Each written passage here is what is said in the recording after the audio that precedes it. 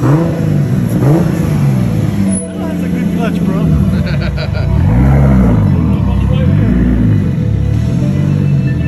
Ooh, carbon trunk?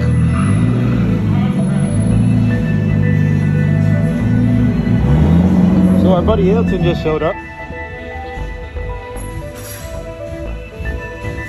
And we're going to check out his new setup. This is a stock 2JZ GTE with a Boostlab 6870 now on it. I can't wait to fix that startup. Catch you later when there's super rods on the floor. Nice. Stock super rods, by the way. Stock rods, fully stock 2JZ. Oh, look at that. That's fine, don't worry about it.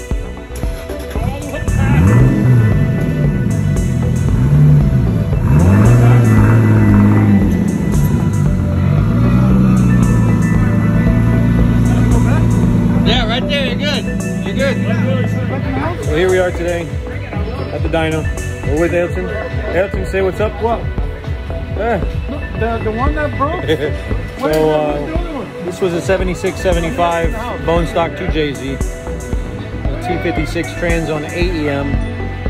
So now we put a 6870 dual ball bearing to shift the power band to the left. What do you think it's gonna do? Gonna rock, bro! So what we're gonna do is shift the power band to the left. This is a street car. The other turbo was full-time drag car turbo. So super sweet ride, check it out.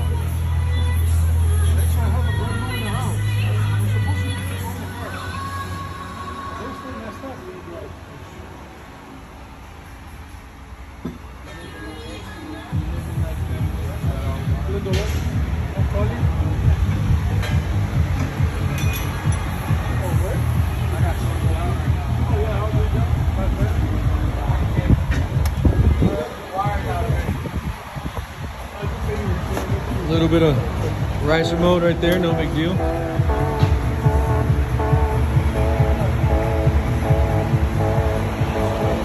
We're gonna start out on low power, see how the power band works.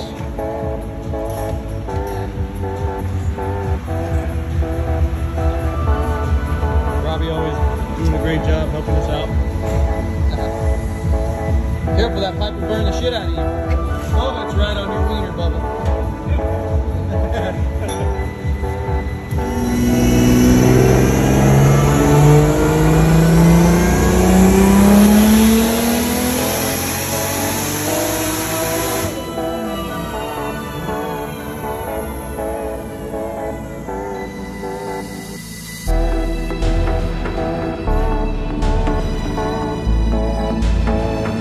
Still big Rick.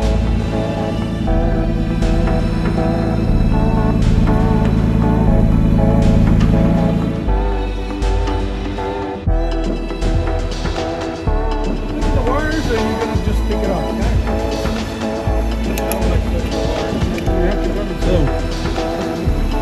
after a couple passes, we were beginning to think maybe the wideband sensor is malfunctioning. But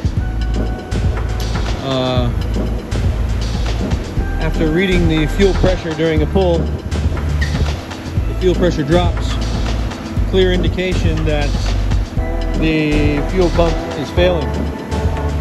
This fuel pump we've ran for a year at 650 horsepower, and it's just out of the box Walbro 450. So we're changing it now to Hellcat pump that they brought with them. I don't know if they expected this to happen or what, but it turns out they brought a fuel pump, so they pulled it out and they're changing it now. That rubber line specifically is notorious for blowing and splitting open. You can't tell me how many countless Hondas have experienced that same problem. Oh, this one? That line is notorious for splitting when it's a pressure drop like that. Oh yeah, that time with the Z? Oh yeah? It was the plastic line. It was the plastic line that split. Right? Yeah, it happens all the time. Make it, look at that one, just see if it's not broke.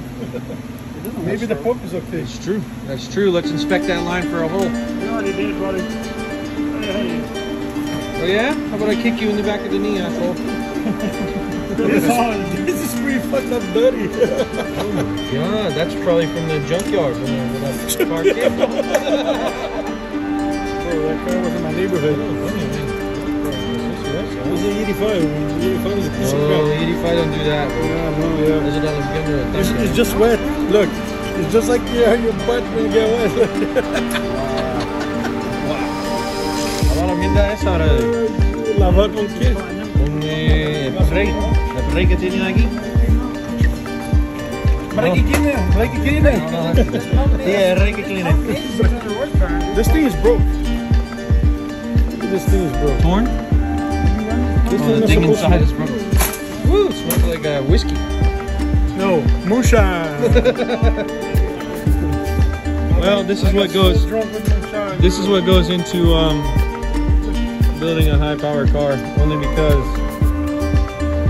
people think you just buy the parts and put them together. Well, sometimes they don't always work. This pump does have a year of over 600 horsepower already, though. How long? I mean, not really. How long have we had that car running at good power? Probably you. Really, something like that, right? 7 months is a year to car guys, bro. You sleeping, but you be working for 2 months. When'd you buy your BMW with the 2JZ? I just need to buy that thing. You want to buy it off me?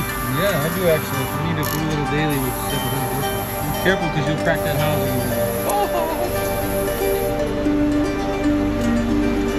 Alex, what's up, man? Back here. Alex has a GS300 with a 2JZ GTE in it for sale. Anyone watching wants to buy it? $19,500.